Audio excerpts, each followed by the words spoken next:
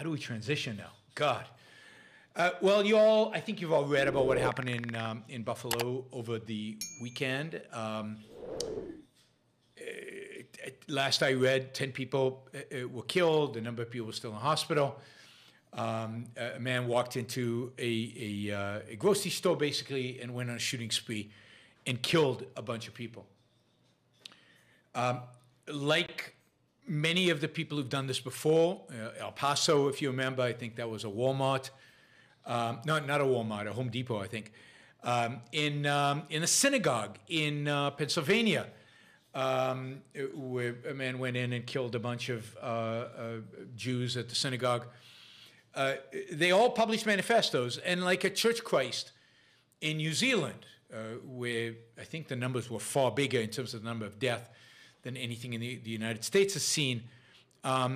Again, a manifesto was published, and all manifestos are basically inspired by the same basic idea. Remember, the world at the end of the day is shaped by ideas. And while for a very long time we believed that the terrorist threat that most of us should fear, that most of us should be concerned about, was the terrorist threat coming from the ideas of jihadism, from the idea of Islamism, that is still probably true. The Islamist terrorists are still looking out there and could strike any time. The fact is that the current threat of dying from a terrorist attack is much more likely to come right now from a new right, or wacky right, if I call the left wacky left. This is the wacky right, the white supremacist right, the replacement theory right. And I've talked before about replacement theory. I think I did a whole episode about Tucker Carlson directly referring to the replacement theory, supporting the replacement theory, expressing his support for it, and popularizing it, using the platform he has on Fox News to legitimize his theory and popularize it. The replacement theory was first coined as replacement by a French author. I think it was in 2011. And he was writing about the idea that Europeans, particularly France, Europeans were being replaced by people of dark skin, either Africans, black Africans, or Muslims, and that France the white people in France were being replaced by people of different ethnic, different genetic origin, different skin color. And as a consequence, French culture was going to be in decline, and everything, Western civilization was lost, and you know, the world was changing dramatically. Since then, many people on the right, here in the United States and internationally, have picked up on this idea. In the United States, the replacement is primarily happening by people from Latin America, so Mexicans, Hispanics, and so on, but also by blacks, and of course, let me just note that many of these theories are animated by the belief that behind this great replacement theory are Jews. Like every good conspiracy theories, you need the devil. And like any good conspiracy theory, the devil preferably is a Jew. That is why, if you remember back to the synagogue attack in Pennsylvania, he attacked the synagogue. He attacked the Jews, not because they were the ones doing the replacement, but because of the idea that they were the ones who were making the replacement possible. That it was all about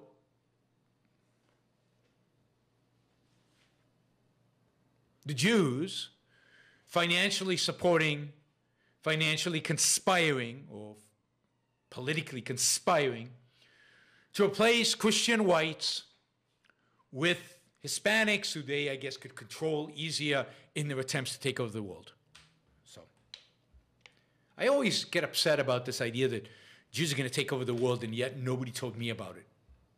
Maybe I need to get more involved in the Jewish thing to be in on the conspiracy. Or maybe I am in on it, but I'm just not telling you guys. That's also a possibility I guess you have to consider. I mean, it really is sickening. But the idea is basically a racist idea that what defines America, what defines Europe, are not the ideas that made America and Europe great, not the founding principles of the founding fathers, not the Enlightenment ideas, the ideas of liberalism, the ideas of freedom, not the great art that helped define Western culture and Western civilization, not the science, not the scientific revolution, but primarily not the Enlightenment ideas. No, what defines Europe, what defines America, is the color of our skin. An idea, by the way, shared today by the left. So in this, the left, the wacky left and the wacky right share an ideology. They all believe in the primacy of skin color. They all believe in the primacy of the gene. They all believe in the primacy of your genetic makeup.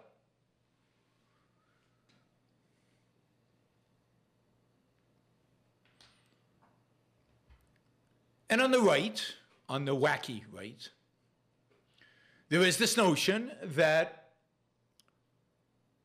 what makes America, what makes Europe is whiteness, and therefore having people come in of different color skin is a death warrant on the culture. It's a death warrant.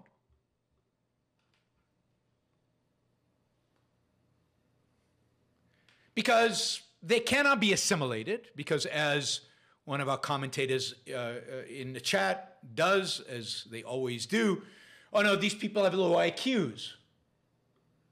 I bet you I can take a random Nigerian immigrant, dark skin, and I'm willing to bet a lot of money that any random Nigerian has a higher IQ than OARC Promo has. Yeah, sorry, I'm picking on OARC Promo. Sorry, it wasn't OARC Promo. Delete that. It was John Davis. That they have a higher IQ than John Davis.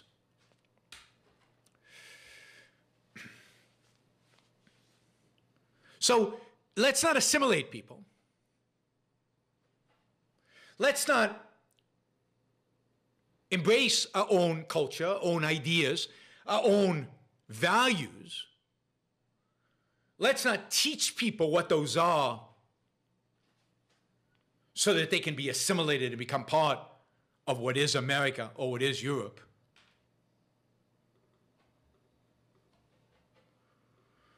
Let's instead just keep our skin color, because that's all that matters. That's all that matters. I mean, this is some of the most horrific, racist nonsense, irrationality. And of course, they're all determinists. So they all think you are determined by your gene, or you are determined by your culture, but you certainly are determined. They reject free will. They reject the idea that you can shape your own character, that you can make your own choices, that you can pursue your own values.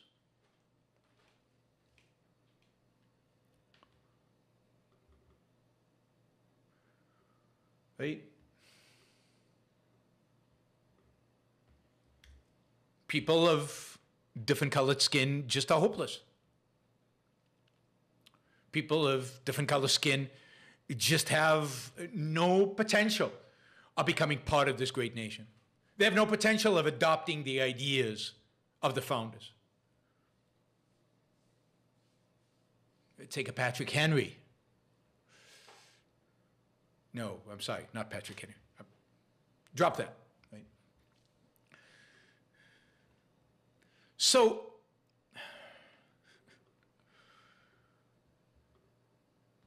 the idea here is that what defines the culture is skin color. What defines a culture is the most lowest form of collectivism, the most tribal notion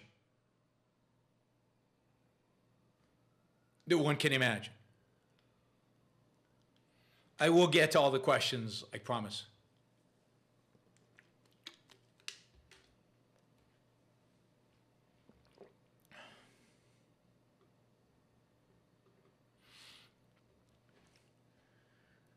So, what do you do about this? Right? What do you do about this?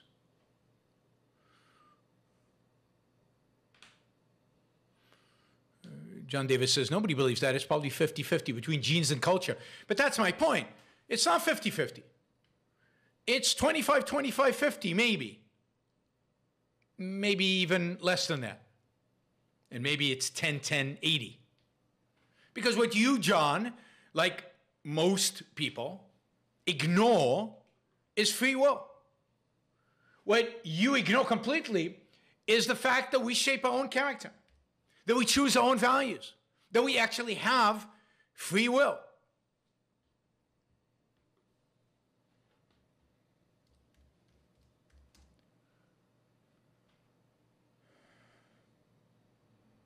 All you have is determined robots out there being determined by their culture. They happen to be born in Europe, so they have a good culture. They're good people. They are born in Africa, bad culture, bad people. Bad genes, bad people. Good genes, good people. Complete crap. Complete nonsense. Now,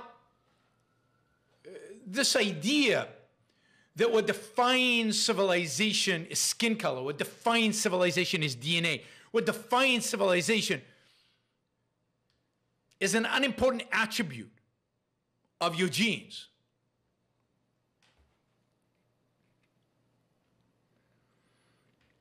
I mean, this attitude would be one thing if it was just on the fringe. It was just on the wacky left and the wacky right. But we've seen how this attitude from the wacky left is infiltrated and become somewhat mainstream within the left, although there is some resistance to it. And now we're seeing how these wacky ideas on the right about race are becoming mainstreamed by people like Tucker Carlson.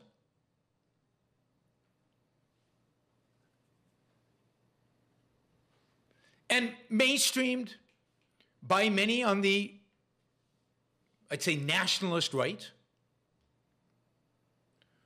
who don't have a view of America as a great nation because it's based on great ideas, don't have a view of America as a great nation because of its great founders and the great documents they left us and the great philosophy they embedded into the culture.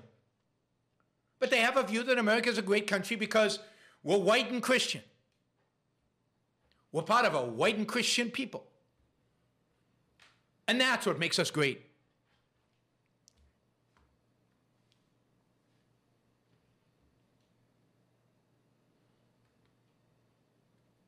So,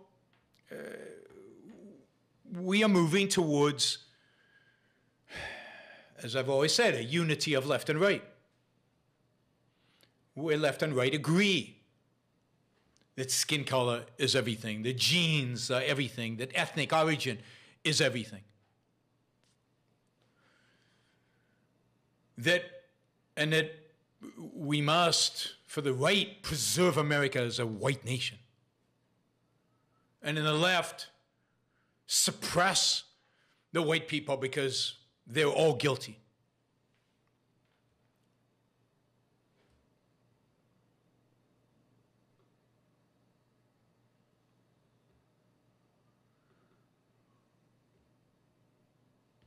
So,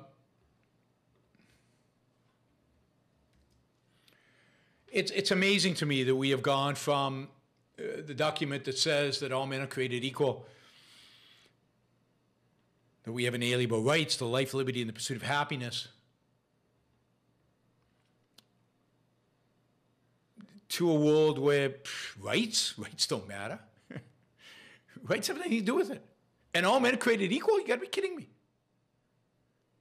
Nobody's equal. Not in rights, not in before the law, not in any sense.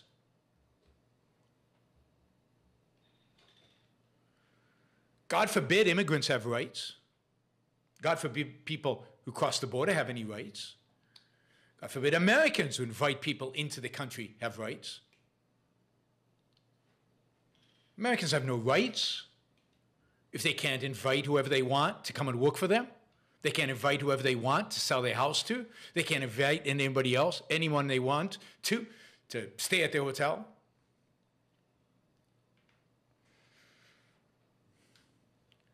No. America has moved far, far away from the idea of individual rights, far, far away from the idea of equality of rights, equality before the law. And we've now embraced tribalism and the ideas of not of equality before the law, not of equality of rights, not of equality of liberties, but some kind of equality of outcome that cannot be achieved, or some kind of genetically determined hierarchy which cannot be questioned, depending on whether you're on your left or the right. But again, it all boils down to the same hopeless determinism that is a feature of both right and left. To challenge this,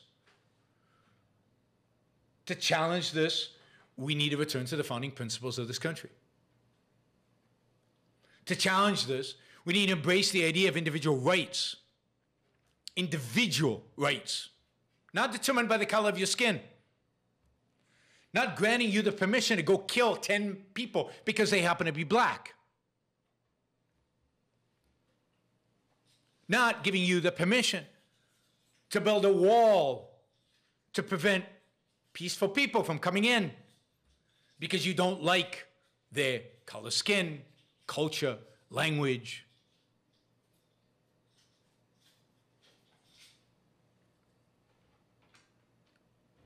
All men are created equal didn't say that it's only about one side of the fence or the other side of the fence.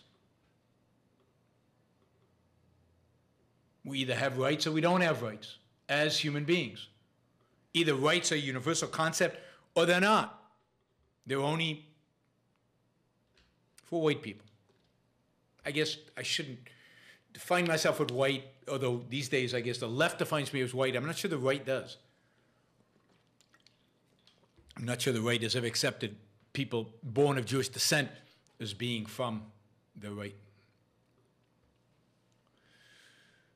The only way to fight is to fight the battle of ideas. The only way to fight the battle of ideas is to have principles. And to have principles, you need to be consistent. You need to have them well defined.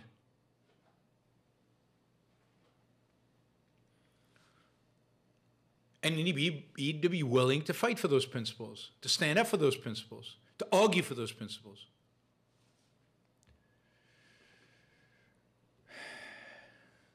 And God, it's truly stunning how few people I've seen from the right, or let's say the non-left, come out against replacement theory, argue against it. There is no massive conspiracy by Jews to replace white people with dark-skinned people. But the fact is that there are more dark-skinned people or Asian and dark-skinned people in the world than there are white people. But good culture is not determined by genes. It's determined by the people who have the good ideas and have a good culture. Their willingness to fight for it. Their willingness to stand up for it. Their willingness to insist that people accept that culture. It means rejecting multiculturalism in all its forms, rejecting the idea that cultures are equal, and fighting for what is good, fighting for what is right, fighting for what is just. But it's shocking to me that here we are in the 21st century, and we're still dealing with just blatant, ugly racism. We should be so far beyond that. We should be so far better than that. But we're not. We're not. And we're not on both sides of the political spectrum. The world of sanity, is shrinking dramatically. The number of people who are actually individualists, who argue for individualism, argue from the perspective of individualism, is shrinking dramatically in both left and on right.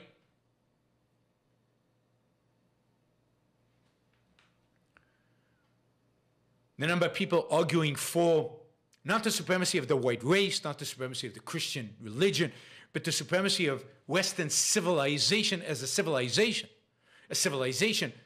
arising out of the Renaissance and the Enlightenment, shrinking.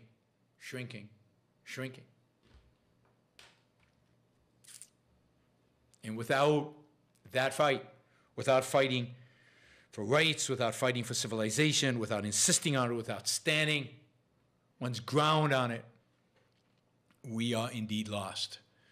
And yeah, I don't know. It's very depressing to have to fight this kind of battle. It's very depressing to have to talk about replacement theory, which should be, for anybody half civilized, just barbarism. Just barbarism. We, in the Yaron Brook Show, advocate for treating people as individuals, not as faceless, I wouldn't say colorless, because color is all that matters, not as faceless, interchangeable cogs in a machine, cogs in a collective.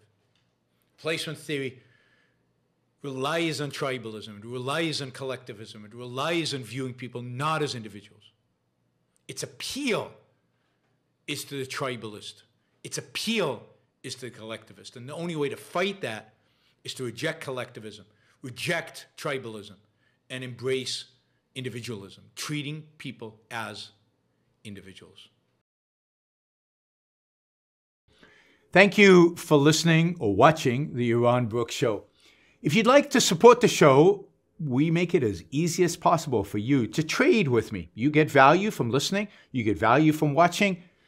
Show your appreciation. You can do that by going to yaronbrookshow.com/support, by going to Patreon, Subscribestar, Locals, and just making a appropriate contribution on any one of those channels. Also, if you'd like to see the Yaron Brook Show grow, please consider sharing our content and, of course, subscribe. Press that little bell button right down there on YouTube so that you get an announcement when we go live. And for those of you who are already subscribers and those of you who are already supporters of the show, thank you.